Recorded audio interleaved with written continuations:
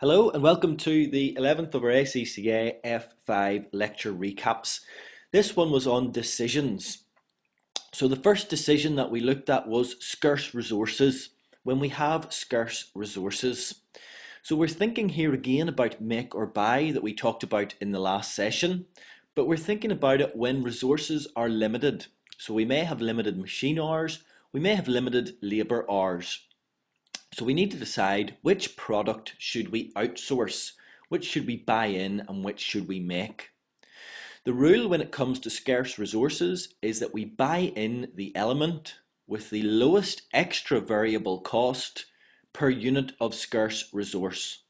So we buy in the element with the lowest extra variable cost per unit of scarce resource, not per unit produced, but per unit of scarce resource. So let's look at an example, and that's the best way to see how this works. So our illustration is that we have A and B as our two products. We produce 5,000 of each, but we only have 30,000 machine hours available. The details are that A takes 4 machine hours to produce, B takes 6. A costs £25 to make and 34 for B. But to buy A in will cost 27 and to buy B in will cost 38. So first of all, let's produce a little table to show that we need more than the 30,000 hours available. And there it is. So we're making 5,000 of each of A and B times the number of hours it takes equals a total of 50,000 machine hours required. But remember, we have only 30,000 available. So which should we buy in, A or B? We need to use the rule, compare the extra variable cost per machine hour. So that's what we've done here.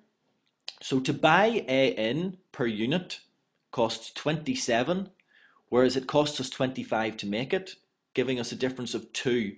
Okay, so the extra variable cost per unit is 2 for A and 4 for B. But we're not looking at per unit of production here. We're looking at per unit of scarce resource. Machine hours are our scarce resource. It takes 4 hours to produce a unit of A and 6 hours to produce a unit of B. So the extra cost per machine hour saved of A is 50 pence and B is 67 pence.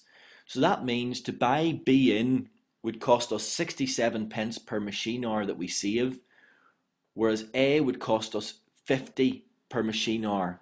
Now that means that we should buy in A because it is the lowest cost. We may as well make B because if we buy it in, it's going to cost us more than buying in A. So the advice is that we will buy in A because the extra cost is less.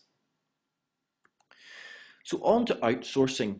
We mentioned outsourcing in our last session.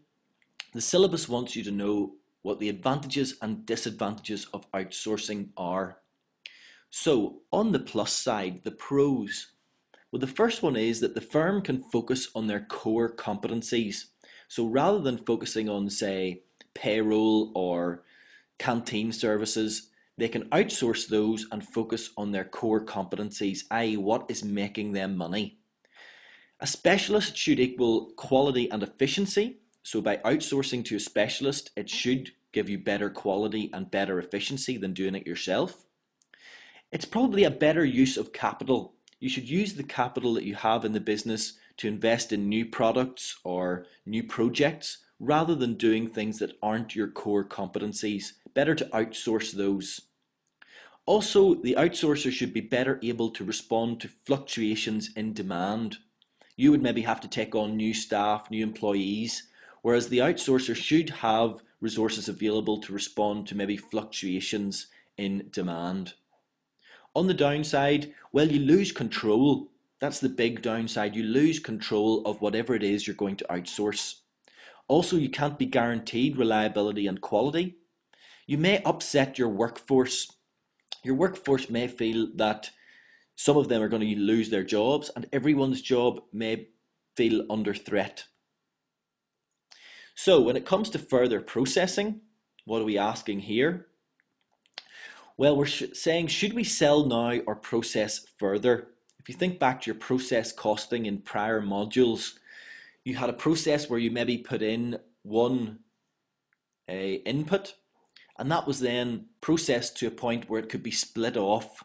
So the question was, at that split off point, do you process it further or do you sell it in its current state? Think about oil. You know, oil is put into a process, and coming out the other end, you maybe have petrol or diesel, and you can maybe process it further into more refined products. So do you sell it at that point or do you refine it further? So you basically have to analyze the costs that you're given in the scenario.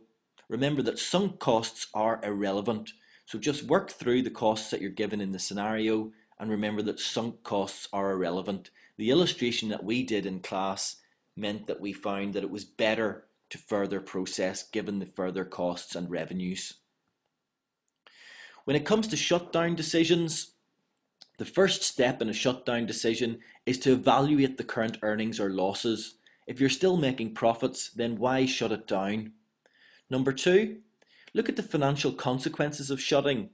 Okay, so there might be redundancies which are going to cost you a lot of money, but also there'll be equipment sale. So you can maybe sell some bits of equipment or fixtures and fittings.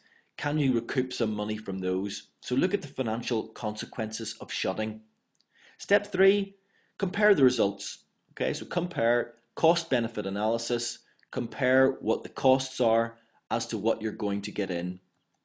And step four, remember that your fixed costs are incurred anyway. So if you're given fixed costs in a scenario, those are incurred anyway. You're going to have to cover those with your other divisions if you choose to, say, shut one division down.